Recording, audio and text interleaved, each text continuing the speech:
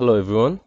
In today's lecture, we'll discuss some basic signal operations. These include signal shifting, signal scaling, signal reversing. So we'll do all of these operations in time domain. That's why we call it time shifting, time scaling, and time reversal. And what are these operations? Let's start with time shifting. Time shifting of any signal xt actually represents the signal will be shifted from its originated point to to some other uh, uh, uh, time united point. For example, this is a signal xt, and this signal is with this extraordinary shape, and this we want to shift this signal from its own point, or from its originated point to some other time point, right? So this shift can happen to rightwise or leftwise, right? So if the signal has been shifted to right side in a particular time unit, then the signal will be called as right time shifting of this signal. And if it is shifted to left side, then this will be right shift. Okay, so what is the significance of this shifting? Well, this is xt, you can see over here, and if we shift towards right side in t of t unit, then this the that particular signal will shape like that, this one, right? So this is the point when the signal started to rise, and when it is shifted to T unit in right side, then the signal will start after T unit point of time from this point, and it will start to rise. Okay, and for example, in these two signals, here is the peak point, right? So the peak point is also shifted by capital T in right side. So this is that means the whole signal, whole every values of this signal, all the values of this signal has been shifted to T unit, capital T unit in right side, right? Excuse me. So this is the right shift. We are actually like observing the geometrical shape, how it is happening. And if the xt is shifted in left side to t unit, then this shape will appear, right? So this one is here. This signal is shifted rightwise, and here this signal is shifted leftwise. So how we express this time shifting? Okay, so basically the thing is uh, uh, okay, so we call it time shifting because you can see every operation is happening with respect to this time axis, right? So this is x-axis is representing time, and we are shifting the signal either rightwise or leftwise in this time axis, right? That's why we call it time shifting. Remember, in our course, we use to express any signal in terms of t. I mean, as a function of time. That's why we will deal everything with respect to time, right? So when it is shifted rightwise, what is actually happening?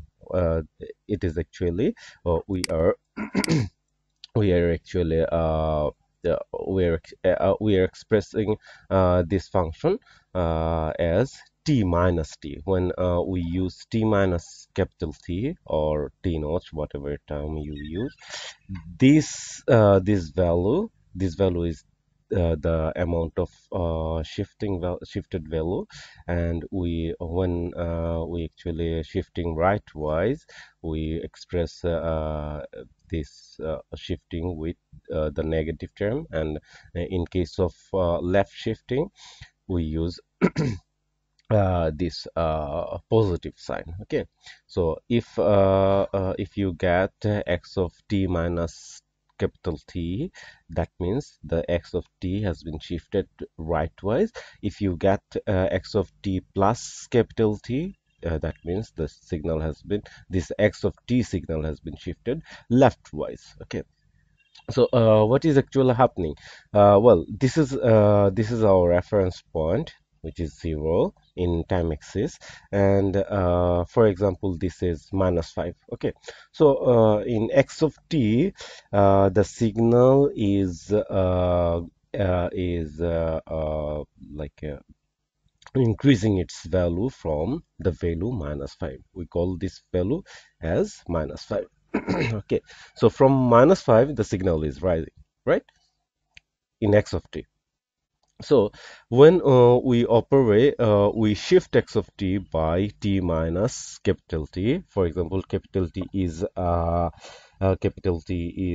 3. Okay, so when we are operating this x of t by x of t minus 3, then what will happening actually? Uh, uh, this x of t has become now uh, uh, t minus 3. If capital T is 3, then this one is t minus 3, right? So when it is t minus 3, that means we are actually shifting this point to rightwise by 3 unit, right? If this is 3. So what is happening here? If this is minus 5 and we shift this by 3 unit, then this will be minus 4, minus 3, minus 2, then minus 1, right? So when the signal is started to rise from minus 5, it is now starting to rise from minus 1, right? When we are doing x of t minus 3. Okay, so here the signal is starting from minus 1. That means in time axis, uh, when the t is equals to 0, we have got a certain value, which is maybe 10, right? Whatever the value, we call it, for example, in our approximation, we call it a 10 unit value amplitude. Okay, so at 0 it was 10, and when the time is shifted, we'll get at 3 the value 10 unit. Okay, or otherwise you can say these values, as long these values has been shifted rightwise, then the starting point is now delayed from minus 5 to minus 1. That means it was about to happen at xt, it was about to happen at minus 5, but in phi t, which is a shifted signal of xt, here this at minus 5 the signal is still 0, but at minus 1 the signal started to rise. Okay, that means uh, this is the time axis. We're happening. These are the time values. At different time values, we are having uh, different signal values. Okay, so it was supposed to rise from minus 5, but when we shifted this value to rightwise, the time has been delayed, right? So when we are right shifting, we are actually delaying the signal. For example, it was about to happen here, but it is now happening here. That means it is a little time delay. Okay, so this is that means if we do right shift, we are actually delaying the signal. Okay. What about the left shift? Left shift, actually, we are advancing the signal. That means here at -5, the signal is about to rise, but at -5, it is already risen, right? So that means before -5. That means when we are doing t plus 3, which is if t capital T is 3, that means we are actually fast forwarding the signal, and we are advancing the signal. And now it is actually happening from -8, right? At -8, the signal is rising. That means it was about to happen here, but as long this is the time axis, and this is minus infinity, and here is plus infinity, and we are increasing the value of t from minus infinity to plus infinity. That means these are the time advancement period. Okay. And For this particular signal, the signal is about to rise at -5, but when we shifted left side, it is already risen. That means the signal is advanced, right? Here at -8, the signal started to rise, and at -5, it is already risen. Okay. So this is the like actual geometrical phenomenon and geometrical observation of signal shifting. Now we will deal with some problems and how we actually doing this operation. For example, this is a signal. This signal is x of t. X of t is equals to e to the power minus 2t. This is the signal. And what we supposed to do? We are supposed to find the x of t minus 1 and x of t plus 1. How we're going to do this? So if we express this signal in terms of mathematical equation, we can express this x of t equals to e to the power minus 2t when t is greater than or equals to 0. Look, if this is x of t, if this is x of t, then x of t is equals to e to the power minus 2t when t is equals to 0 to infinity. That means we can express the value, we can express the t as t equals to 0 to infinity. Here t is greater than or equals to 0. Okay, t is for all the values of t which is greater than or equals to 0, the function is e to the power minus 2t. Here we express x of t equals to e to the power minus 2t when t is greater than or equals to 0. Okay. And for in other side, the value of the signal is 0 when the value of t is less than 0, right? See, when the value of t is less than 0, the signal is also 0. So this is our like mathematical expression of x of t. Now we are supposed to find out the value of x of t minus 1. So what will be the value of x of t minus 1?